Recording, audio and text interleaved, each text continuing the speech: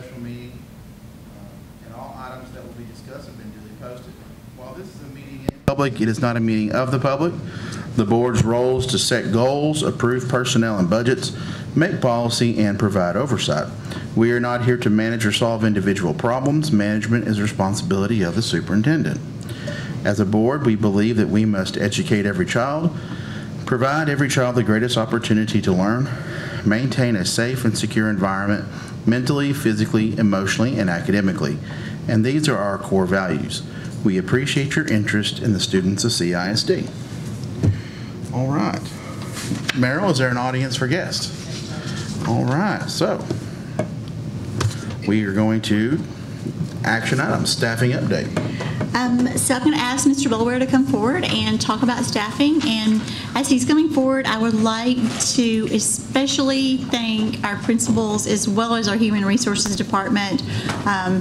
Ms. Cotter, Mr. Nielsen, Ms. Howell, everyone has been pitching in and helping us find great staff members. So I am very pleased of the progress that the district has made, and I am very, very appreciative of the hard work of our staff in finding these employees for us to hire. Absolutely. Just to go along with that, it's not easy right now finding people in education. It's not a Corsicana thing, it's a state thing, it's a national thing. And Dr. Frost couldn't be more right. I appreciate her saying that. I'll be brief, just to give you an update of where we're at. The last time that I presented to you, we needed 18 teachers, and that's district-wide. And we've trimmed that number down to 9 this week.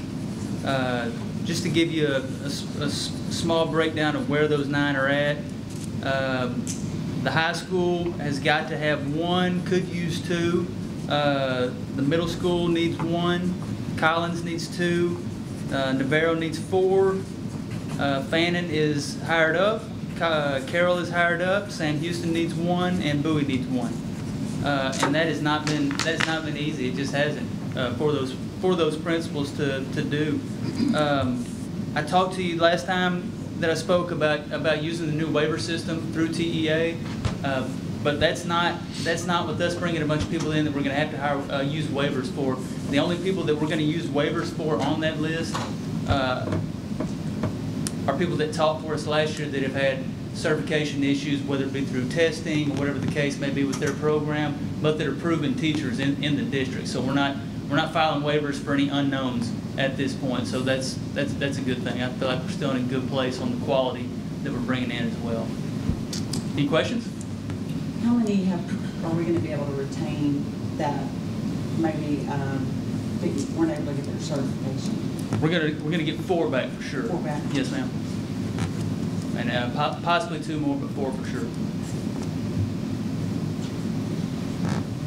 All right. Thank you. Thank you. Yes, sir. Sorry. Was that included in your 9? Like the 4. The 4? Yes. No, and the 9 remaining to hire? Yes. No, those are open spots. Like the ones that we got back are included in the new hire. She answered my question. Basically, it's 9, not 5. It's a true. Yes, yes, it's a true 9. Okay. Yes. I'd love to take 5, but